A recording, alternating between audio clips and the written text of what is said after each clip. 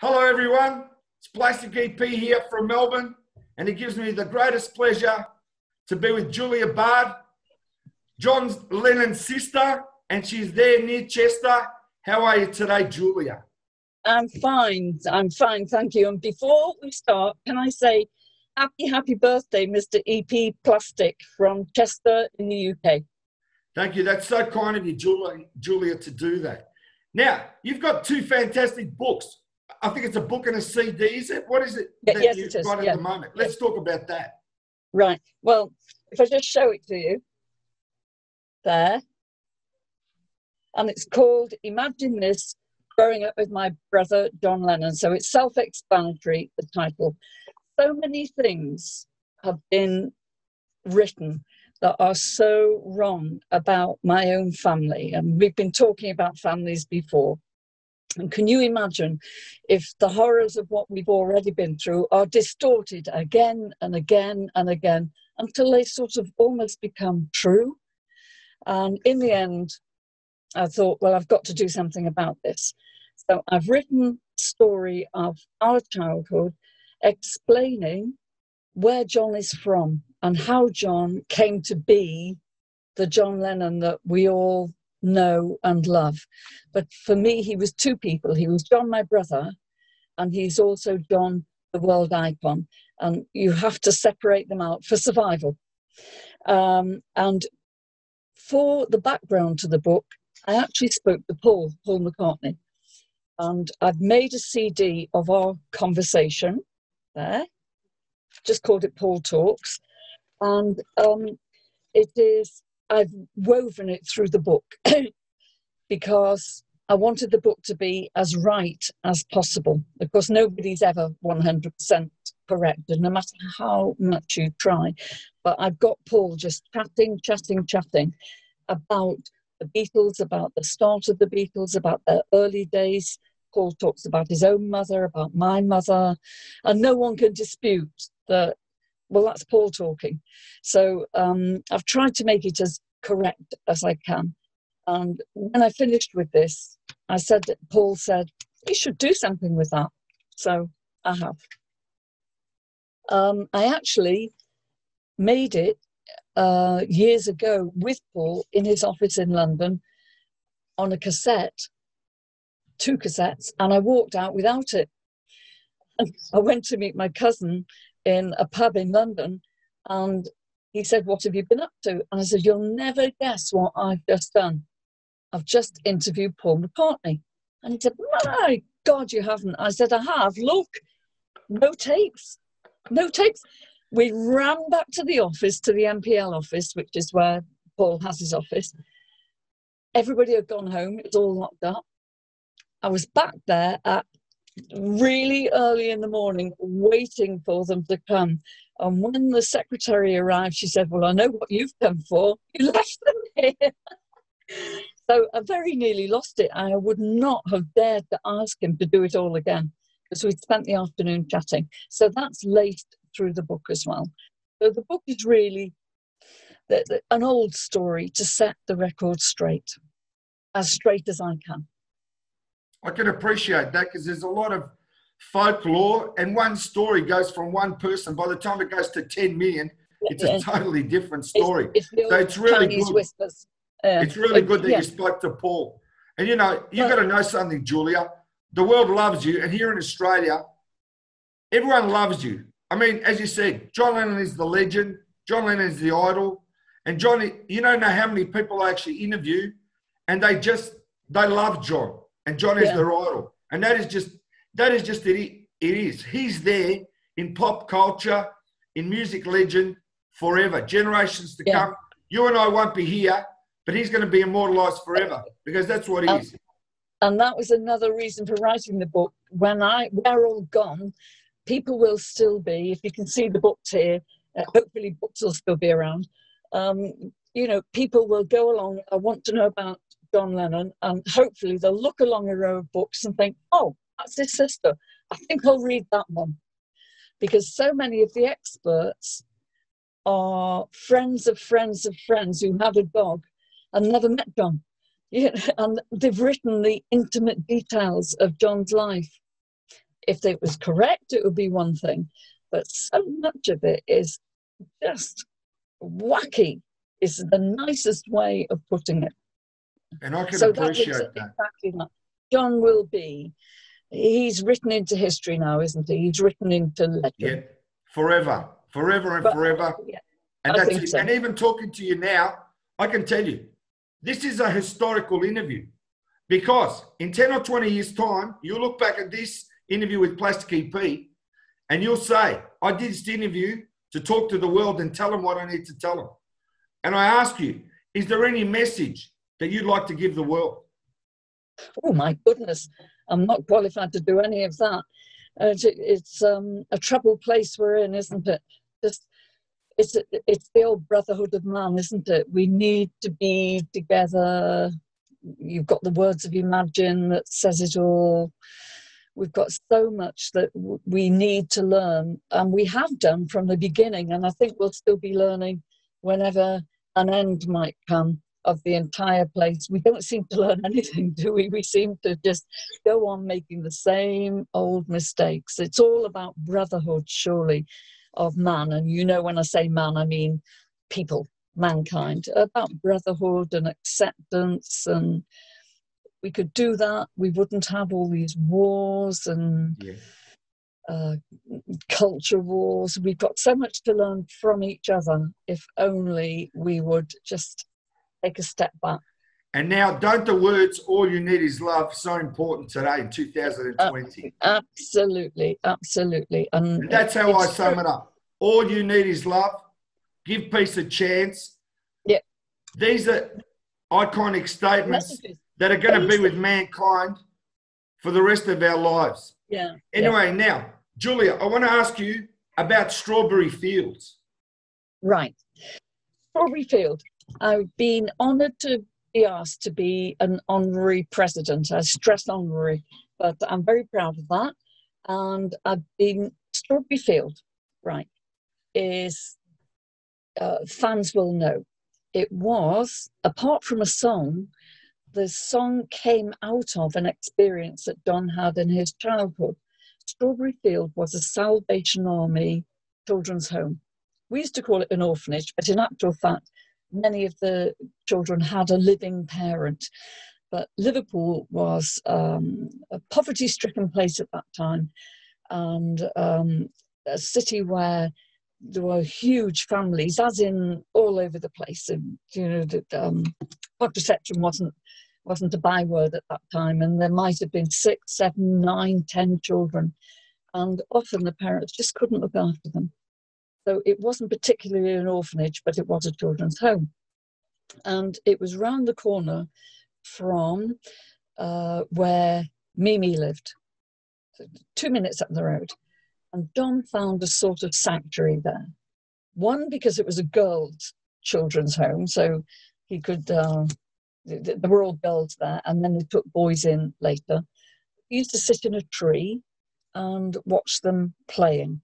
Not just John, other people from other lads from the village, Ivan Vaughan, Nigel Wally, Pete Shotton, who were Don's friends, their circle of friends. It closed down in 2005 as a children's home because the government policy, both in the UK and the US at the same time, government policy said that they were closing all these residential places down, and that they were placing children in the community. A total disaster. It was a money-saving exercise, a total disaster. In the community often meant they were in care homes for until they were old enough to be put into a flat. It was a disastrous move. So they did it. And it was closed and empty. Still owned by the Salvation Army. And about, I don't know when they started to talk about it, before I knew about it, they started to talk about reopening it. Obviously not as a residential home, because that had gone. It is now reopened as a fabulous state-of-the-art building, only 18 months ago, that takes in young people of mild to moderate learning disabilities on daytime courses. So you may have Down syndrome, Asperger's, cerebral palsy. But these youngsters have been dragged or suffered the school system in many cases because it was never meant for them. Even if they've been in special schools, they've maybe left at the end of their tenure, which is the age of 16, with not much in front of them, and mainly living at home still, with very loving parents who really, there was no way forward for them. And Salvation Army have instituted Steps to Work, STW program, Steps to Work. Absolutely wonderful. And it takes in between 8 and 10 students at a time. They're already up to nearly 50 before lockdown, and trains these youngsters. That sounds awful, but it is remoulding them. But the first thing that they do is give them a sense of self-worth, that they are in society, that they have a place in society, and that society is actually waiting for them to join in. They just need joining up. They just need introductions to each other. And Salvation Army is doing this really, really successfully. And if you can just bear with me for 1 second. Of course. I have some pictures here. There's a little, one of the Steps to Work training program. Yep, we can see that very clear. Yeah, and they're in the most beautiful, beautiful building. It's the Salvation Army has done, along with some really, really good people, the Karshes, who donated. They've donated a heck of a lot of money because they believed in the program, which is what we're looking for. They're Americans. Yep. That. Yeah. It's great. Right. So there's lots of, it's like a school for older people where they're getting what they missed at school. But to me, the main thing is they're being reassured that they are worthy and that they have a place in society, and they have opportunities to go out and work experience. If it doesn't suit them, they can go on another one. No one's asking them to work full-time, 5 days a week. That's if anyone's got a job soon after this pandemic. No one's asking them to work full-time. No one's asking them to get a mortgage, have a family and 2.4 children. They're just saying, welcome into the world. 1 day, 2 days, half a week. One of our youngsters now wanted to be a chef, and believe it or not, from nothing, he's now cooking for the Liverpool football team. Fantastic. Because we've been networking all over. There's constant networking. There's a team of people out there in Liverpool. Now, this place is only in Liverpool at the moment. I have visions of it being launched into other cities as well, and into America and into Australia, wherever the Salvation Army has been. I'm not a Salvationist. I'm really not. But the work that they are doing here is phenomenal. And to be praised and lauded and take part in. And they rely on an army of volunteers. So if you're around, and if you've got Salvation Army near you, go and say, when are you going to start one of these Steps to Work programs? Because it's in Liverpool at the moment. It needs to be everywhere. Now, in Liverpool, because it is Liverpool, it's got the state-of-the-art, iconic 28th century building. It's like Battlestar Galactica. And I did actually ask one of the girl in charge of media. She's been brilliant at sending me stuff. I said, can you send me something of the building? And I don't know if that's come. I don't think it has. The building itself, go online, look at www.strawberryfield.com, all one word. Strawberryfield.com will get you, and you'll see all the pictures and you'll see what's going on there. There's got a cafe, of course, but with really good cooking. The kitchen has 2 levels, so that people who are in a wheelchair can also be part of the cooking, which is fantastic. The cafe itself is brilliant, and people are going for roast dinners, even if they've been to the gallery many times, they're going back for the cafe. A shop, of course, a brilliant shop. Have a look at the shop online. T-shirts, exactly what you'd expect, and a few unusual things. But the gallery, the exhibition, is the story of Strawberry Field. And it's got a mellotron that you can actually play yourself. Put the headphones on. It's the only one interactive that you can play yourself. So please have a look at the gallery, go around the exhibition. And then outside, the stunning gardens with strawberry beds. But because of lockdown, you've had lockdown in Australia, haven't you? Yes, we have. So you know what I'm just thinking. Do you know what I'm talking about? Rabbits have eaten the strawberries in Strawberry Field, which they wouldn't have done, but because there's been nobody there, rabbits have like gnawed away at the strawberry beds right outside the classrooms, the beautiful classrooms with floor-to-ceiling windows that the youngsters have. And in that garden, there's a little space that's all covered that you can shelter from. In Australia, you'd say the sun. In England, you'd say the rain. It's the umbrella from the rain here. The original Strawberry Field iron gates, the original gates, they've been protected.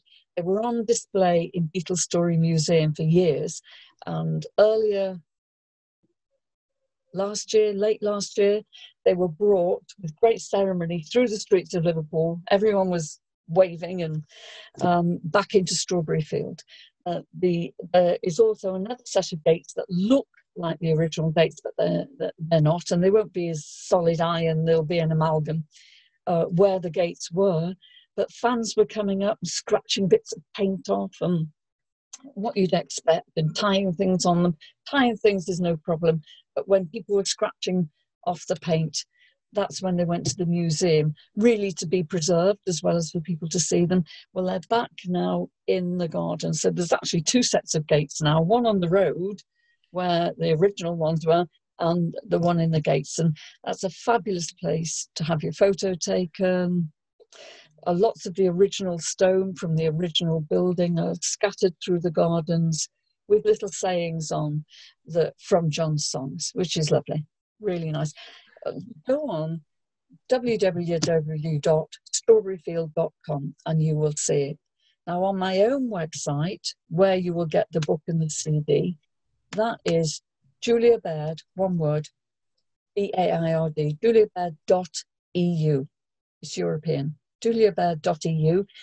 And I have written a blog about Strawberry Field. There's only one blog on it, and it's Strawberry Field. And if you read that, you'll get photos, little videos, and the whole history right from, I think it's 1835, when a very rich shipping magnate had this house built, the original house, Victorian Gothic mansion built for himself. Next door, they built these mansions all along there. It's on the outskirts of Liverpool. It's now in Liverpool because it's grown, but it was never in Liverpool originally. It was a suburb. William Gladstone, our first Liberal Democrat Prime Minister, he was born in the house next door. Now, the house next door became a remand home, or the naughty boys' home, and Strawberry Field became originally a girls' children's home and then a mixed children's home. So these huge houses were put to a different use once people had stopped living like kings and queens, if you like. But shipping was very important in Liverpool. And when they made their money, they built their houses like everywhere. That's fascinating about Strawberry Fields.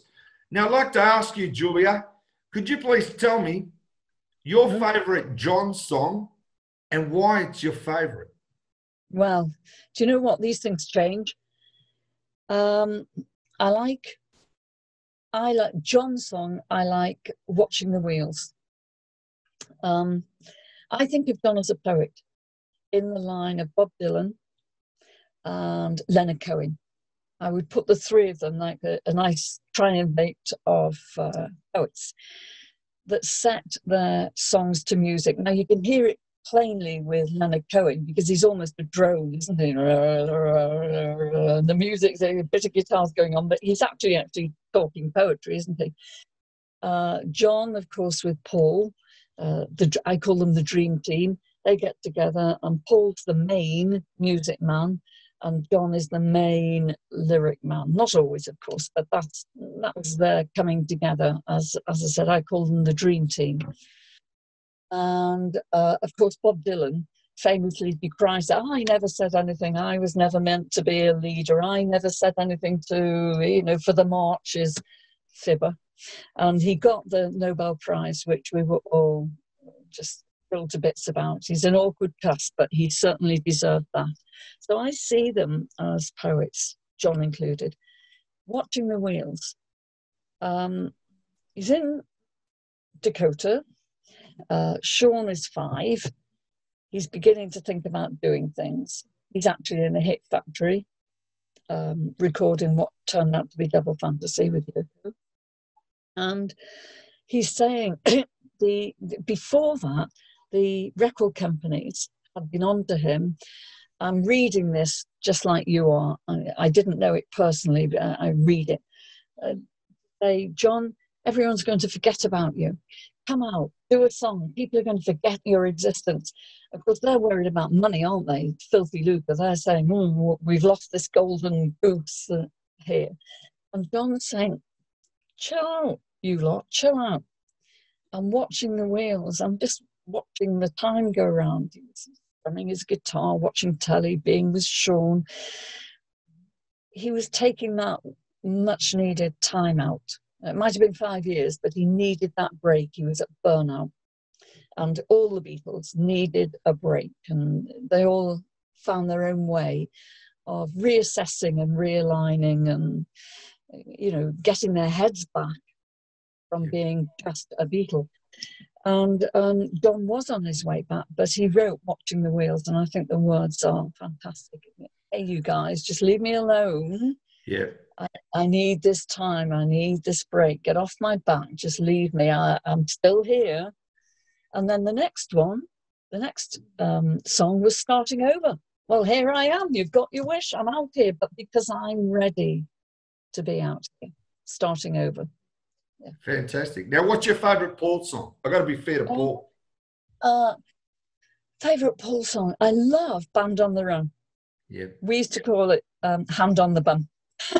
My children loved it. They were young when that came out. So I love anything that's on Band on the Run. That was his after when they all broke up and John went off to be an actor, didn't he, in Almeria, and wrote the basis of what was to become the song Strawberry Field. Paul immediately did what he's still doing. Formed Wings with Denny Lane, got a van, brought Linda into the band and went touring. I mean, that's what he wanted to do, and he's still doing it. I mean, he is the rock pop icon on the planet now, isn't he?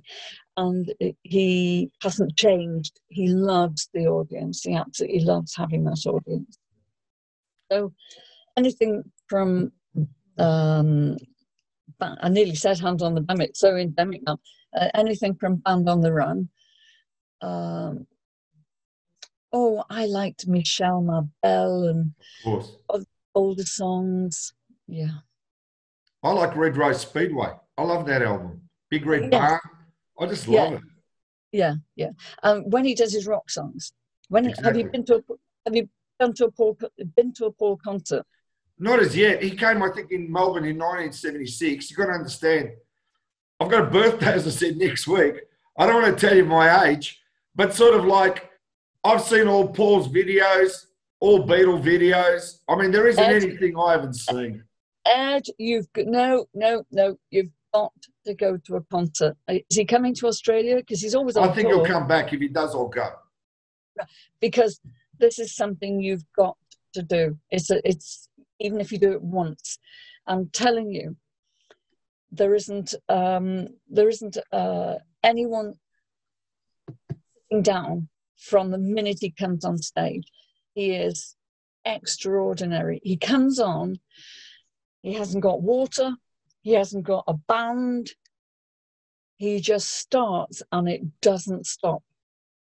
And he always ends with one of my favourites of his, when you think this man is going to keel over in a minute, it's not him that's going to keel over, it's us in the audience dancing. We are done for. And you think he's finished. And he goes off and he comes back, and he goes off and he comes back. But because I've been to so many of the concerts, I know what the last song is. Helter Skelter.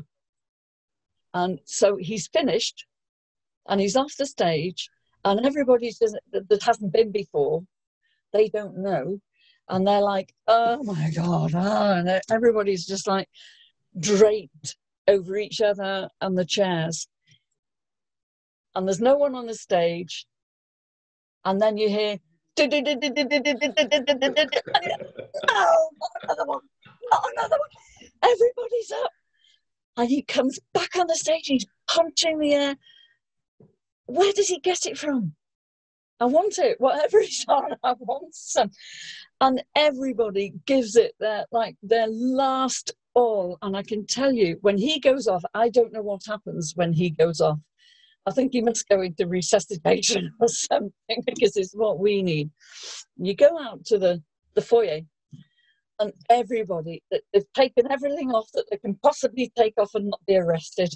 And oh my God, oh, they can't wait to get out in the air, even if it's raining. Oh my God, did that happen? Did that happen? And your first thought will be, where is he again? I've got to see the next one. I've got to see the next one. He's a phenomenon on stage. He truly, truly is. I don't know where he gets the energy, but I've never seen anything like it. I went to see the Rolling Stones concert 2 years ago. They were on big tour, and that was absolutely fantastic. We danced the whole time.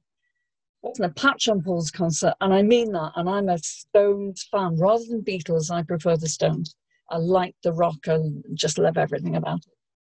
But Mick and team are on stage with about 20 people. They've got dancers, they've got every instrument going, they've got big support. Paul is out there holding his own on his own.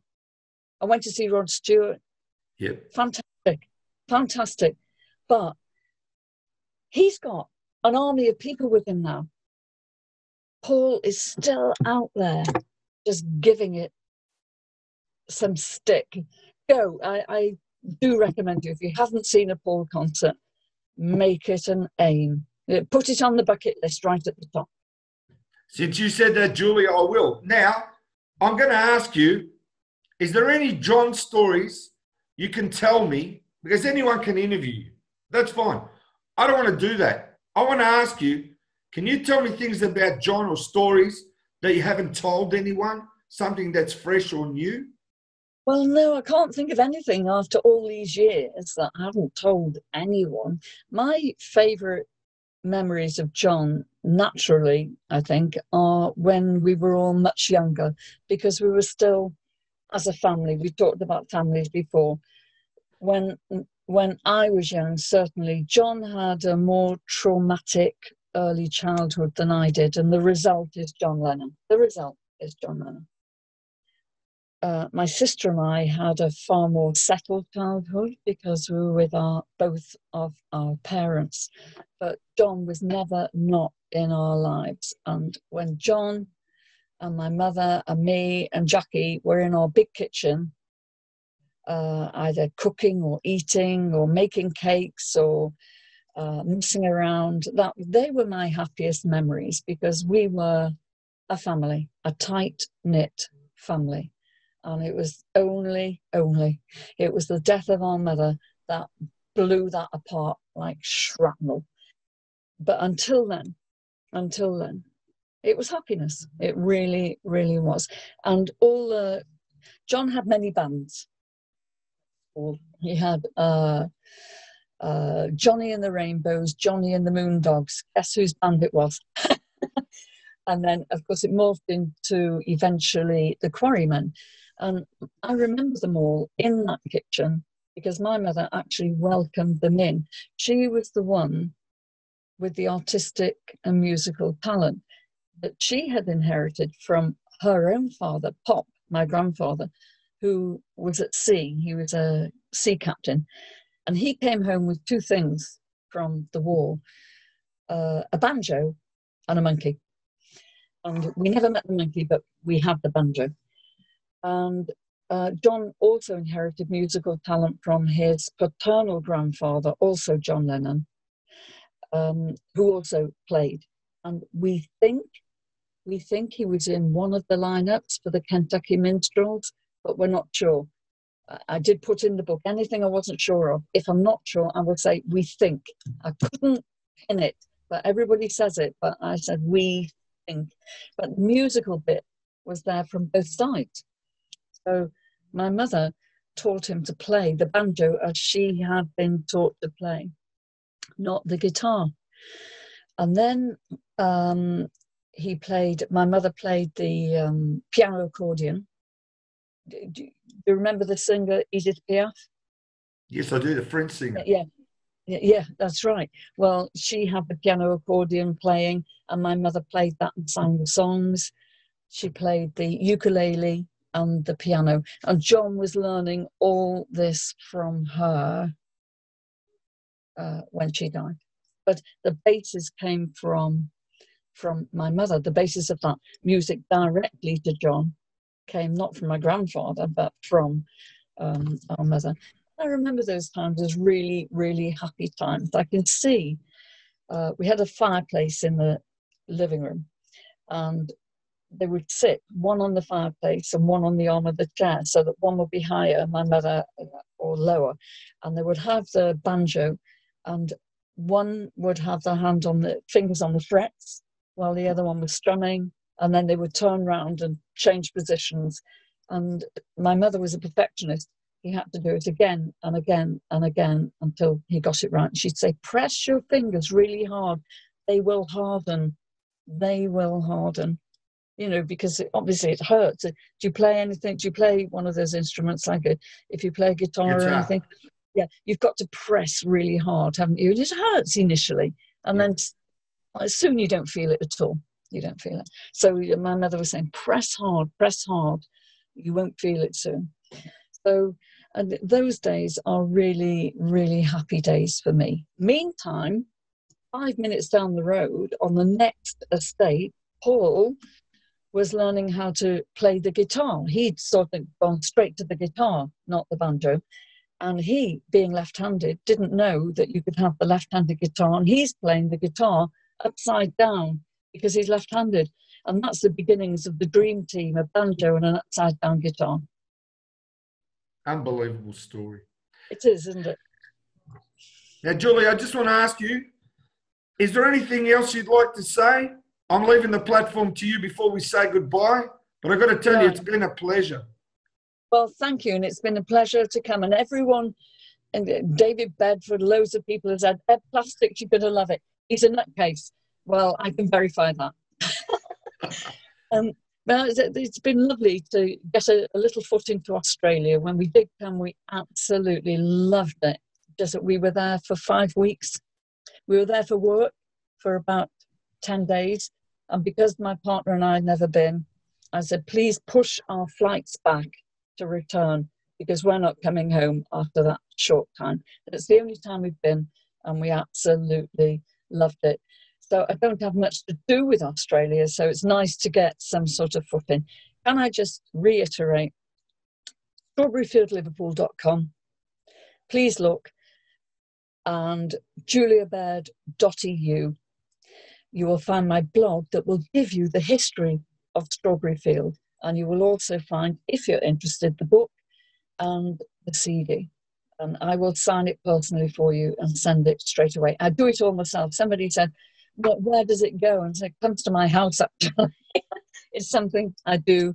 I enjoy doing myself. So strawberryfieldliverpool.com, please look and have that look around that exhibition museum space. Support the Steps to Work program. There's donation things if you want to have a look. You can buy the t-shirt.